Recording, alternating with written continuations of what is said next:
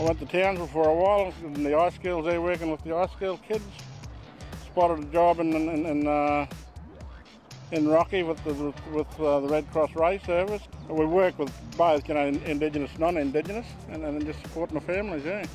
Well, as for Get Set for Work, it's basically getting these young people ready for the workforce. The other two programs that we run are Flexible Learning Service, so that's an education program that delivers Year 10 equivalency through TAFE, so it's called Access 10. The other program is my program, the Youth and Community Combined Action, which is YACA, funded by Department of Communities.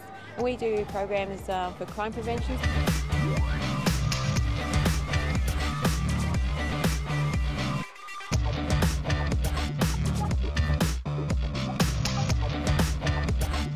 One of my aims is trying to get our young Indigenous kids. They need that leadership to get on in their lives, I think.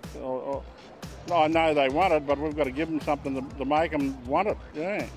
We find the potential in these young people and really draw it out with them and give them, I guess, the confidence and reassure them that they actually can do a lot of things even though society says that they can't or you're no good. I believe education is the way to go for them. Myself and Sharon, we see ourselves as a good Murray woman mentor.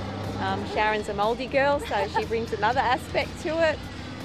We believe strongly in our culture and being Australian as well, so we try and spread that through the centre.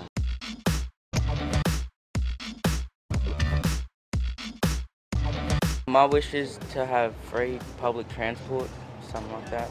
My wish probably be more programs like PCYC.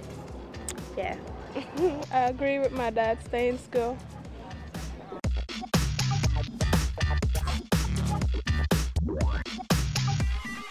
For